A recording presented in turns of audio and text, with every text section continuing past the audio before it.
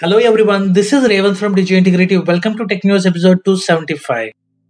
The legacy services for BlackBerry 7.1 OS and earlier BlackBerry 10 software, BlackBerry Playbook OS 2.1 and earlier versions will no longer be available after January 4, 2022. As of this date, devices running these legacy services and software through either carrier or Wi-Fi connections will no longer reliably function, including for data, phone calls, SMS and 911 functionality.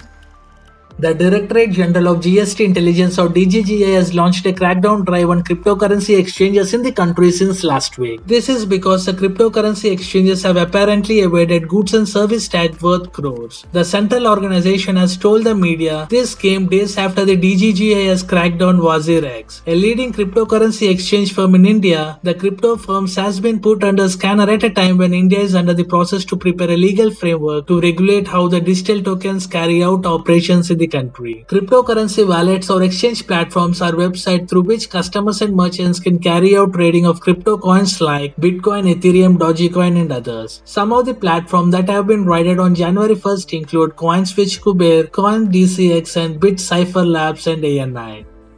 Hyundai has provided a new perspective. The automaker, which had a decommissioned Ioniq 5 electric vehicle, has been turned out into an air purifier. Hyundai has released a video. The video shows part of the electric vehicle being disabled one by one, following which the air purifier is being designed first. The purifier steady takes shape using the vehicle's parts. The makers have incorporated the electric vehicle's filters, its cooling fan, its brake lights, multiple body panels, its emblem and also its 20-inch wheel. The end result of the recycling process is quite impressive, as many automakers including Hyundai have suggested several ignitions after using the electric vehicle. Mercedes-Benz is the latest automaker to make a graph for a title the longest range electric vehicle with the reveal of Vision EQXX, a solar-powered concept car capable of exceeding 1000 kilometers on a single charge. Mercedes has been teasing this vehicle for several weeks, finally unveiled it at the Consumer Electronics Show in Las Vegas. Lava has announced an exchange offer for smartphone users. The homegrown mobile brand has said that Realme 8s users can get its recently launched 5G smartphone Lava Agni. The offer can be availed by both 6GB and 8GB variant users of the Realme 8s. While both these phones run on the MediaTek Dimensity 810 chipset, Lava Agni 5G comes with a 6.78-inch screen and a quad-rear camera, whereas the Realme 8s that comes with a 6.5-inch screen and only a triple camera setup. This offer is currently available across the country till 7 January 2022. Users of the Realme 8s can fill out an online form of Lava's e-store and get a new Agni 5G phone in exchange. Agni Mitra, who is a customer service executive from Lava, will personally assist for the exchange process. OnePlus has officially confirmed to launch the OnePlus 9rt 5G on January 14th in India. This smartphone will hit the floors along with the OnePlus Buds Z2 True Wireless earphone. The launch is scheduled at 5 PM IST on OnePlus India's official YouTube channel. This smartphone will be exclusive to Amazon India and will also be available from the official OnePlus India website. Realme 9i has been officially teased by Xiaomi, but the post was later deleted. This handset is set to debut in Vietnam first and gradually expand to other markets. The Realme 9i will have a triple camera setup, a side-mounted fingerprint sensor, and a vertical stripes. Realme 9 series of smartphones is going to launch soon globally. Realme 9 Pro and Realme 9 Pro Plus will launch together and both will be a 5G devices. These devices are expected to launch by February 2022. Realme was the first brand to launch a 5G smartphone in India, the X50 Pro. The company saw an incredible growth in India, China, Europe to its 5G smartphone sales in the Q3 of 2021. Realme was able to outgrow the global 5G market sales year on year by a significant margin in the period. The Realme 5G smartphone sales grew by 831% year on year, whereas the rest of the market saw a global growth of 121% on average.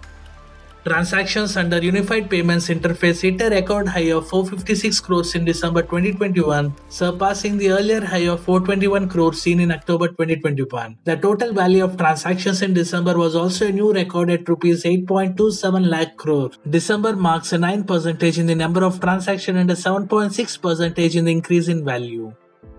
The Xiaomi 12 series was launched in China last month. The lineup consists of a Xiaomi 12, Xiaomi 12 Pro and the affordable Xiaomi 12X. According to a new report, Xiaomi will be bringing these smartphones to India around March or April 2022.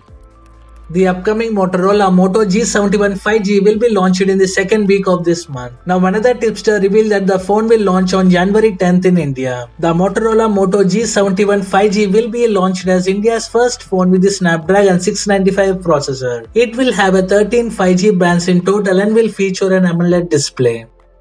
A new Pixel phone is tipped to launch in India by Q1 of 2022. The Pixel handset in the question could be a Pixel 6a and it may appear on the BIS certification site soon. The Pixel 6a is set to come with a 6.2-inch OLED display, a Tensor chipset and a 12.3 megapixel dual cameras. The POCO M4 is set to launch in the global and Asian markets around early February. The key specifications include a 90Hz display, 64 megapixel triple cameras and MIUI 12.5 based on Android 11. POCO M4 will be an upgraded version for the POCO M3. UV being posted that the Redmi team had officially entered the K50 universe in the promotional preparation, with UV being serving as a team leader that the flagship phone war in 2022 was about to kick off.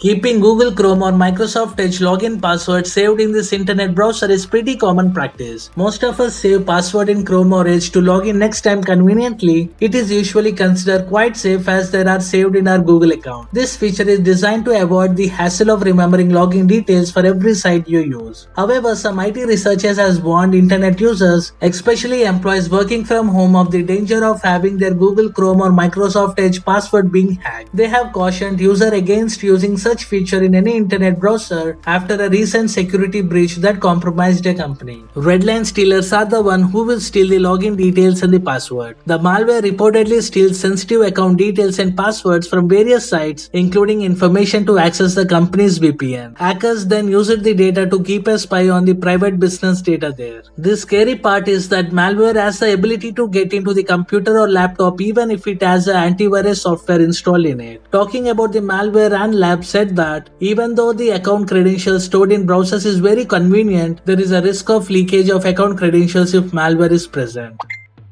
LG has announced that it would be showcasing all of its latest display innovations under the theme of Display Your Universe at CES 2022. These solutions will not only be catering to people's ever-growing needs but also bringing along new experiences set to redefine the way people do ordinary tasks in their daily lives.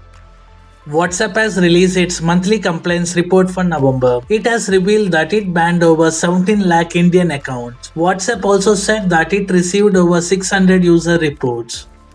Krafton has shared some images for an upcoming PUBG new state map. The new map for PUBG new state will be launched in the second quarter of 2022. Krafton is expected to share more details about the upcoming PUBG new state map in the coming months. Thanks for watching this video. Please kindly support my channel by giving a like, share and subscribe, and follow DigiIntegrity on Twitter, Instagram and Facebook.